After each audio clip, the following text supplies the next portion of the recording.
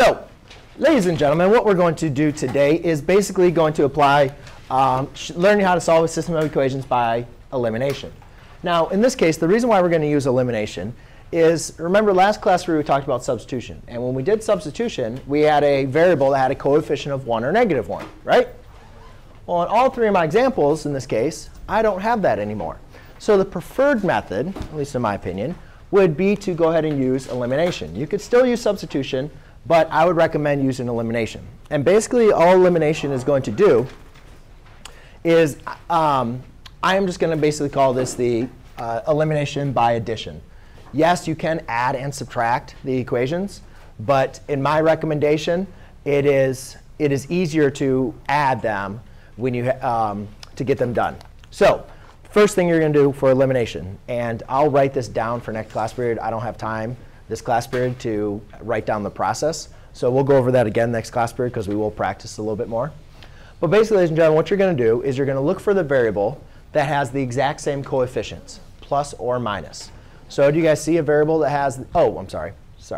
Step number 1 is to make sure that your variables are aligned. So do you guys see how the w's are over the w's and the y's are over the y's? Yes? Just in case, you might have problems where like variables are flip-flopped. So you're going to want to rewrite the equation so they are aligned. Okay?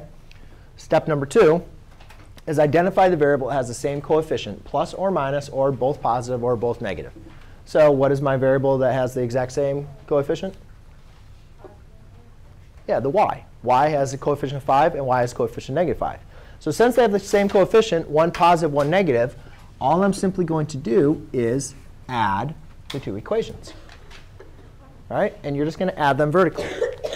2y, or 2w plus 3w is 5w. 5y plus -5y is 0y, which is just 0, equals -24 plus 14 is 10. Now, by adding the two equations, the whole purpose of eliminations is to add the equation so you eliminate a variable. Do you guys see how this variable has now been eliminated? Because the coefficient's added to 0, which multiplied by the variable on your calculator goes to 0, so then you can solve. So now, just divide by 5, w equals 2. OK? Now, -2. Thank you. Now, remember, the system of equations has a solution point, right, where they intersect. So we have an x and a y coordinate. Basically, there's two solutions. And whenever you have two variables or two equations, you're going to have two solutions, or at least to look for. So now, in substitution, it was nice because once we solved a variable for an equation, we could just plug in our solution into there and then practice it and plug it in. In this case, though we have w equals -2, we still need to figure out what y is. So we need to plug in the value of -2 into one of these equations. You want to choose the top. You want to choose the bottom. It doesn't matter which equation you plug it into. So just choose an equation, and then plug in the value of w for that equation. So I'm going to choose the top equation. Doesn't matter. Does everybody see what I did? I rewrote the top equation, and then I plugged in w, the value of w, into that equation.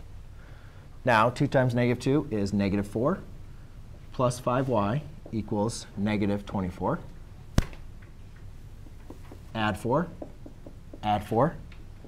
I have 5y equals -20. Divide by 5. Divide by 5.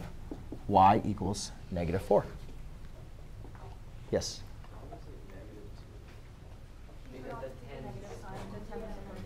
Oh! I just didn't show it, did I? Sorry. Does that make sense? Any other questions?